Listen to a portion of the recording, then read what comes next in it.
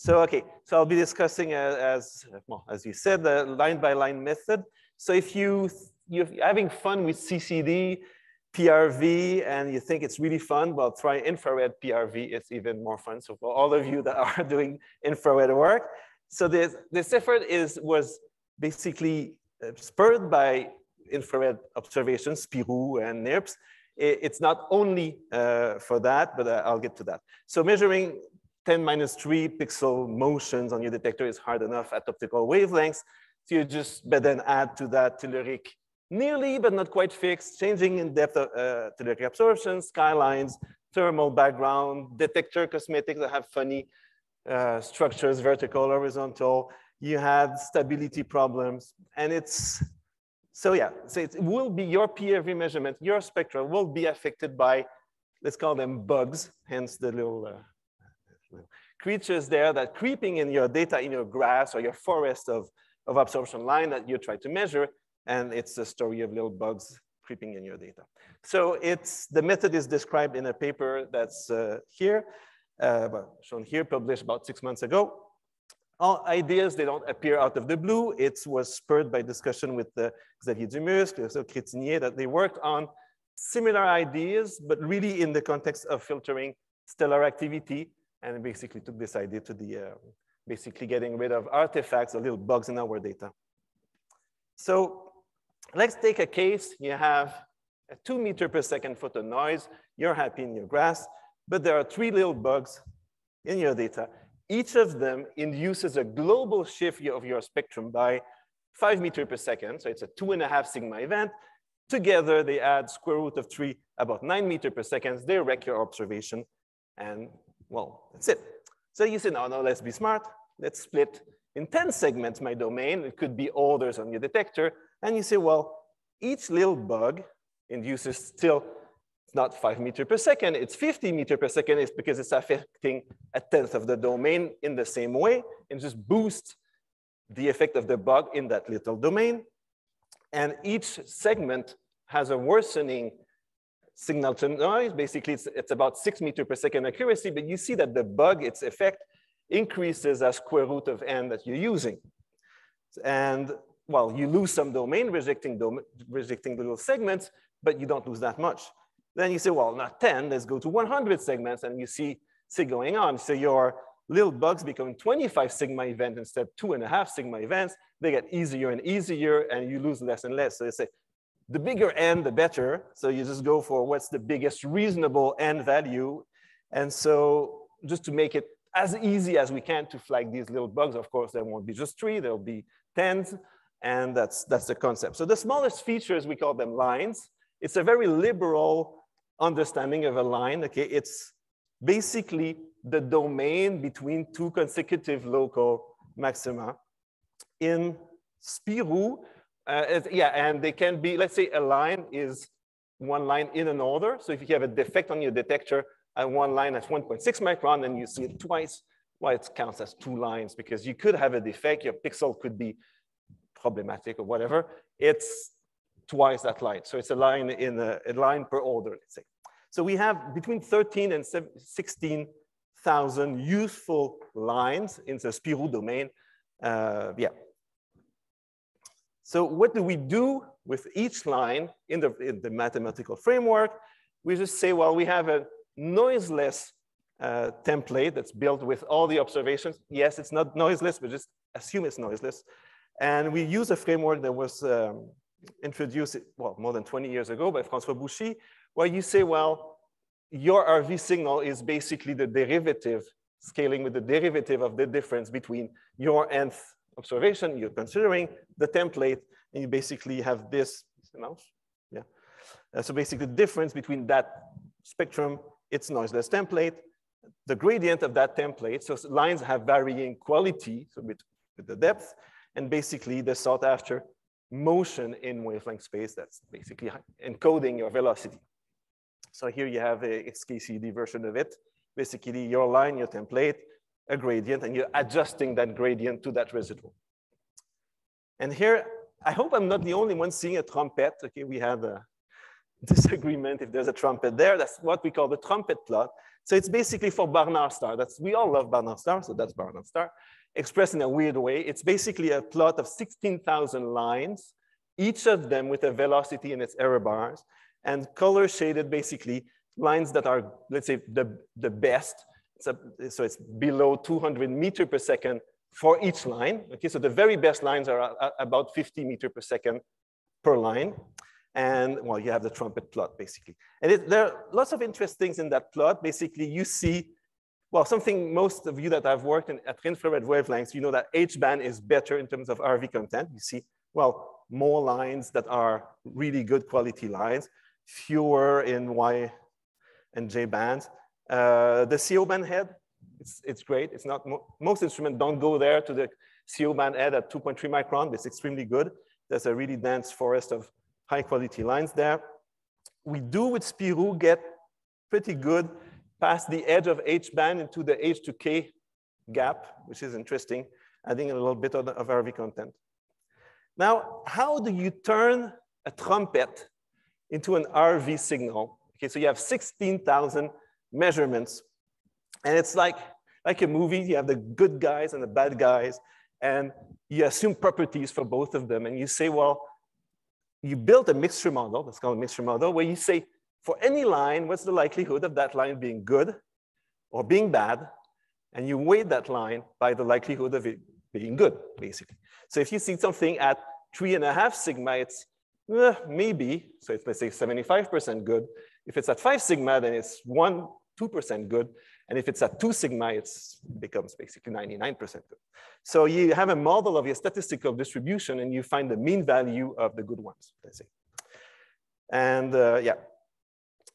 If you look at the statistic and you work out, it's basically a soft edge sigma clipping at about 4.5 sigma for the Spirou data. We adjusted the statistical distributions. And uncorrelated bugs, and I get to correlated bugs after that, cannot have, just from the relative weights they have in the distribution, and the bug being just at the edge of being basically lost due to the weight, you cannot inject an effect that's larger than 25 centimeters per second. Uncorrelated, something we'll get to. So does it work? Well, it works. Here's what's in the paper. Basically, we all love Barnard star data, and here's in red a CCF time series. So there's been lots of work to get the CCF to work on Spirou with about 6 meters per second RMS, and with the LBL, we go to about a little above 2 meters per second per point. It's far cleaner, as you see, so we get rid of all sorts of systematics there. We do rule out, was mentioned this morning, the long period planet around Barnard star. We're not the only one mentioning that, but it's, yeah, something we see. So we rule out that planet. We are really excited with these NIPS results, where we get basically recover this Proxima system. This dash curve is the espresso ephemeris. It's not a GP fit, it's actual Keplerian fit. And so we're basically below a meter per second at infrared wavelength with NIPS. And we're starting a little collection of these planets that are with the LBL algorithm. So we have the Spirou data, and look at it may not be that exciting for anyone in the optical, but for infrared, we're really excited. We're beating, basically setting constraints below the meter per second for quite a few planets at infrared wavelength. There's a paper that a grad student from Montreal worked on, revisiting Carmen's data in the optical with LBL, and Charles Cadieux has a poster. See his poster. I don't want to steal the punch, but basically you have espresso data with CCF, with LBL. There's about a factor of 2 reduction in the scatter. But it's not perfect. I would be lying saying that. What happens when you have correlation between lines due to anything that's correlated to your spectrum?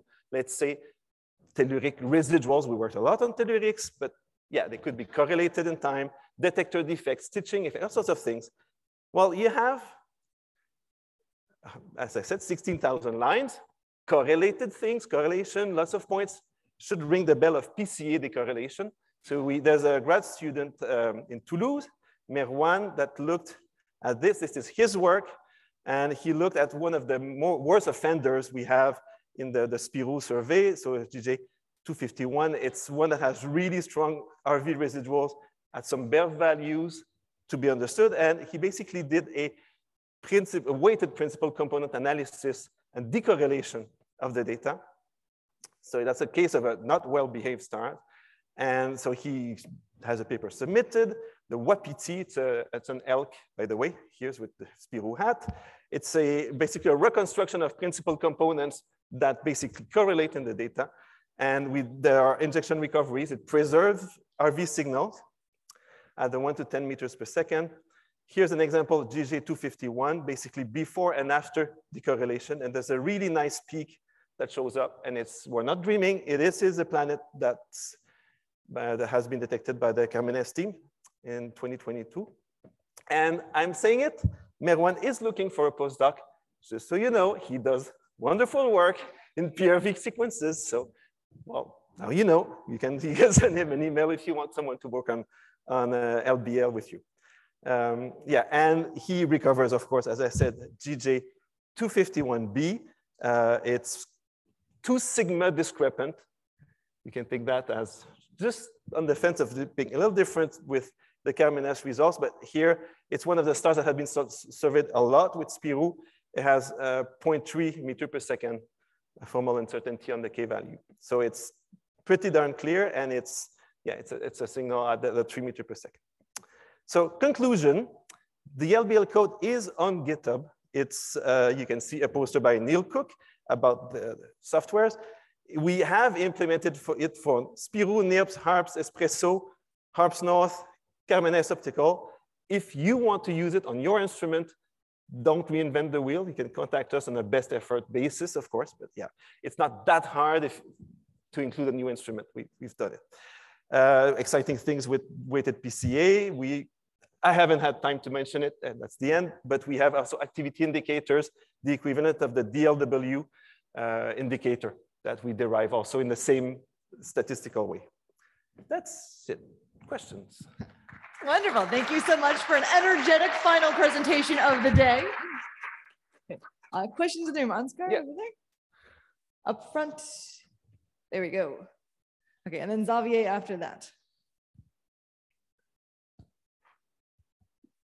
Thanks for a great talk.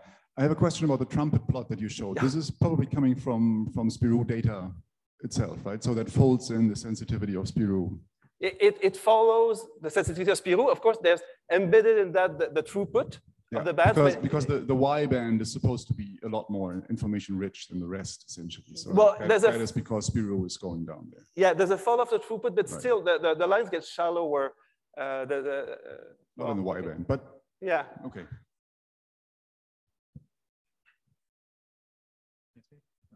Thanks a lot, Etienne.